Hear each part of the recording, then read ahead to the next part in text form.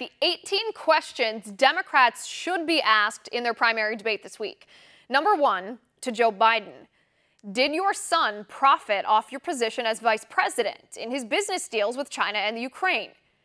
How can the American people have confidence that your policy positions towards China didn't change after your son signed a $1.5 billion equity deal with a company tied to the Chinese Communist Party? And then your stances on the South China Sea and trade issues softened.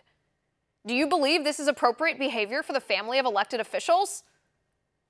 Number 2, to Bernie Sanders, do you stand by or do you disavow your praise of the communist Castro regime in Cuba? Do you stand by the article you posted on your official Senate website, which says Venezuela is living the American dream better than the U.S.? And do you stand by your visit on your honeymoon to socialist Russia? Number 3, to Elizabeth Warren, when did you realize you were not Native American? And if there was no benefit to identifying as Cherokee, why did you self-identify as a minority woman? Number 4, to Pete Buttigieg, since 81% of the American people believe that late-term abortion should be illegal, how can you support keeping late-term abortion legal in contradiction to the majority of the country and still call yourself a moderate? Number 5, to Kirsten Gillibrand, you said opposing abortion is an unacceptable viewpoint. You compared pro-lifers to racists. Do you believe pro-lifers and Christians who are pro-life are racist? Number 6, this one's to all the candidates. Who is your favorite president and why? Then, if they answer JFK, follow up and ask how they can justify JFK's horrible morals. If they say FDR, follow up and ask how they can justify his Japanese internment camps.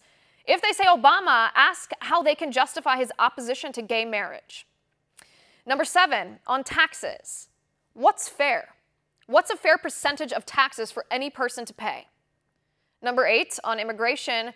How many immigrants should we allow into our country? How many is too many? Is there any circumstance you think it's okay for illegals to vote? Do you support the deportation of criminal aliens? Number 9, on life. Do you dispute the science and our government that says human life begins at conception?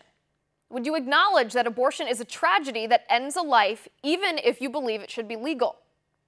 Number 10, on education. Do you support school choice? If not, what do you say to Black Americans who do support school choice?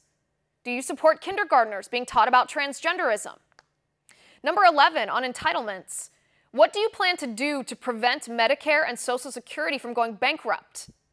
Number 12, on socialism. Is there any circumstance in which you would nationalize a business or industry? If so, what? What's the difference between democratic socialism and regular old socialism? Do you condemn or do you support socialism? Number 13, on climate change. Do you believe the government should mandate that we eliminate all fossil fuels, per the Green New Deal? Number 14, on healthcare. In the UK and Canada, they are experiencing rationing in healthcare due to costs.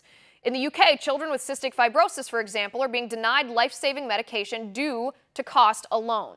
How do you justify that with wanting to bring a government-run system like that system here?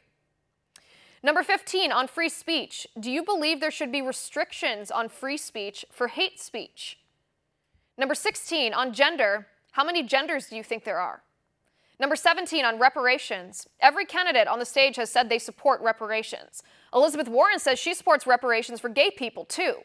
Do any of you support reparations for women who were denied their right to vote and work and denied equal protection under the law until the last century?